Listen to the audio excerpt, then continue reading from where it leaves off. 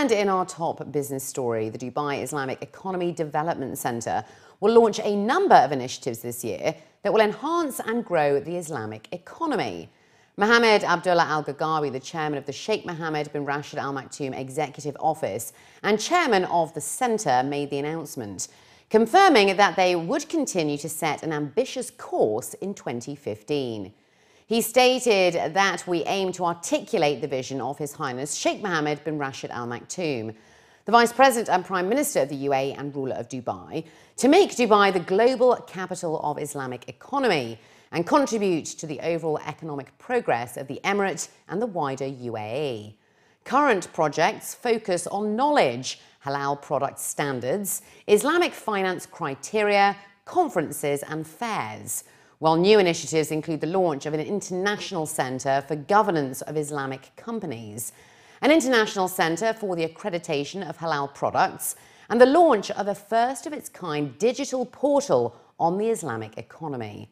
Essa Kazim, the Secretary-General of the DIEDC and Governor of the Dubai International Financial Centre, added that the centre is built on the 7 pillars of finance: the halal industry, tourism, digital infrastructure, art, knowledge and Islamic standards.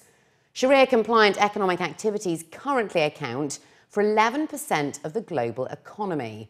The Islamic economy sector is on course to achieve accelerated growth in the immediate future at the rate of 10 to 15% annually.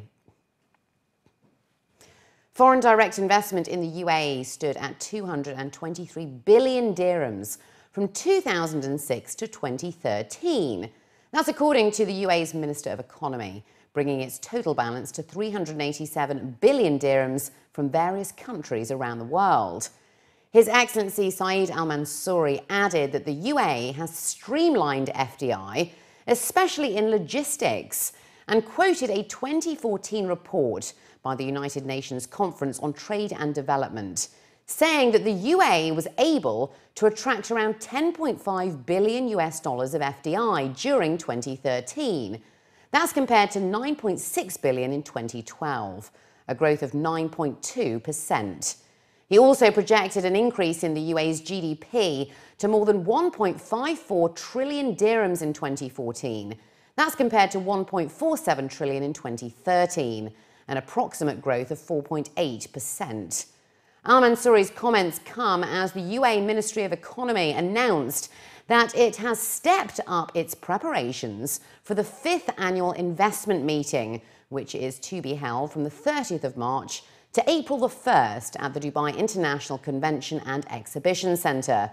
The AIM, which will be held under the theme Sustainable Development through FDI-Induced Innovation and Technology Transfer, has attracted over 500 companies from more than 140 countries, with innovation as the main discussion topic. Workshops and several business deals will be held on the sidelines of the forum, which will also see the launch of the second FDI Report 2015. The majority of UAE internet users who lost money to online fraud transactions were unable to recover stolen funds. That's according to a recent survey. A study from Kaspersky Lab and B2B International shows that only 44% of respondents in the UAE reported that they could fully regain their losses. 28% of victims received only partial compensation, and 28% could not recover any money at all. Recent figures show that over half of users in the UAE faced financial cyber threats at least once during the previous year.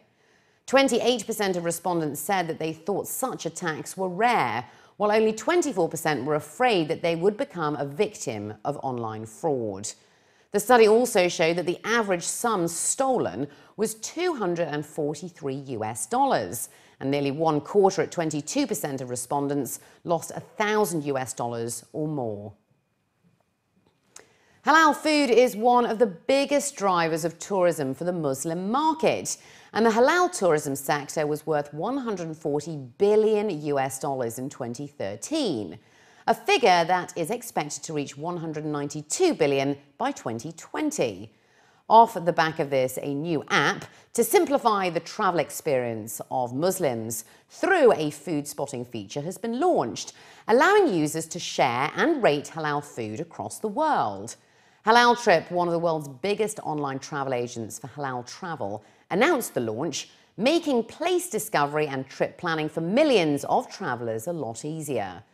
The new app brings together two key essential travel resources for Muslims: halal food discovery and prayer times.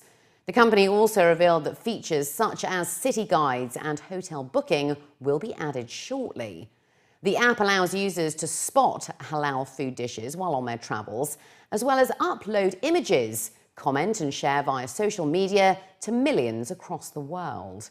The app, which has both an English and Arabic user interface, also integrates Crescent Ratings in-flight prayer time calculator, which allows users to work out prayer times and directions instantly while on board a plane.